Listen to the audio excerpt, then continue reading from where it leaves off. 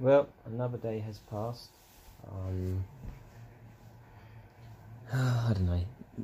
It was a pretty good day until tonight, where I watched a really soppy, girly movie. And then I realised how lonely my life was. But that's okay. You gotta think positively. I may not have any friends.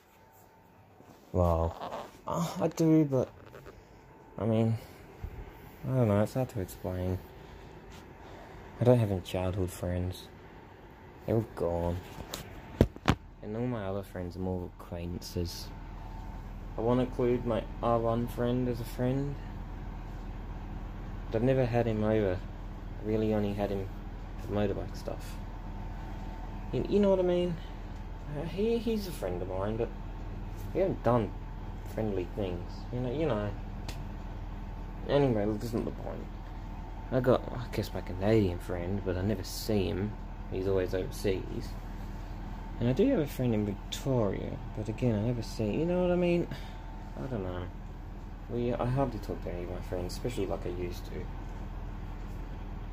Anyway, other than that soppy crap done,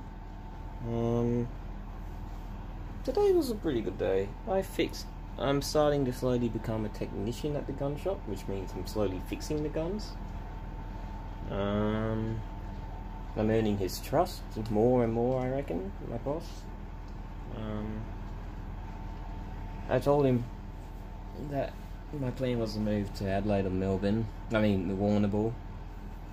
And, a long story short, it's a little bit of a story. He said, well, look, after the pop-up shop closes, and if you are going to Adelaide, he would like to maybe employ me, like a real job. And I'm really excited for that. But I do not want to get my hopes up, so I'm not excited, because I don't get my hopes up about anything. Because you just get shut down. But other than that, I mean, I went for a little short motorbike ride, owning around town because I felt depressed. That always cheers me up.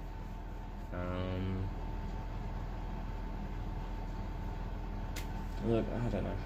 I don't know what to talk about today. It was a good movie though. It was called... I don't know. Isabel? Maybe? Isabel something? I don't know. It's on Netflix and it was about... They were obviously in Germany or Russia. I think Germany. And he was an amateur boxer and she's a billionaire. And she can't get her...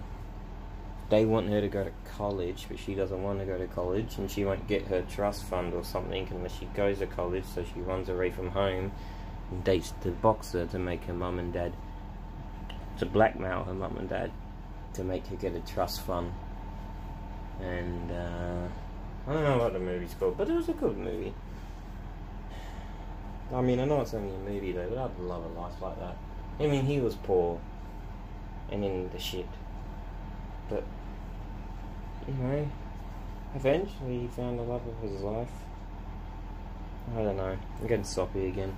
Today's just been a fucking forgetful day, and a sad one towards the end. I'm just gonna daydream. No.